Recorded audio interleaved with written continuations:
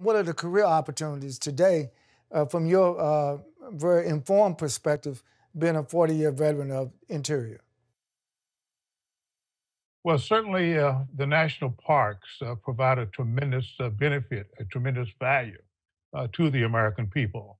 Not only, as we have discussed, preserving the tremendous natural wonders of these parks as located in Grand Canyon or Teton or Yellowstone, or here on the East Coast, the Shenandoah National Park or Great Smoky.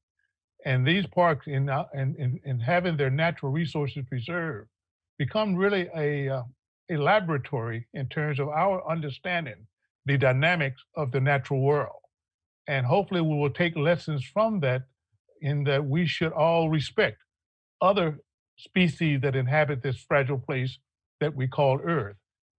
You mentioned about career opportunities, starting out as a ranger, working my way up the ranks as a superintendent, deputy regional director, assistant director. I can personally attest to the wide range of professional occupation within the National Park Service.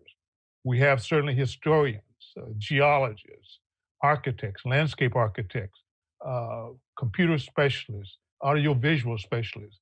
So generally, I would recommend to the young people, don't just look at the National Park Service as the ranger that you may see patrolling a parkway or a beach, or a historian or a naturalist giving an interpretive talk, but also think in terms of the other professional occupations that are available.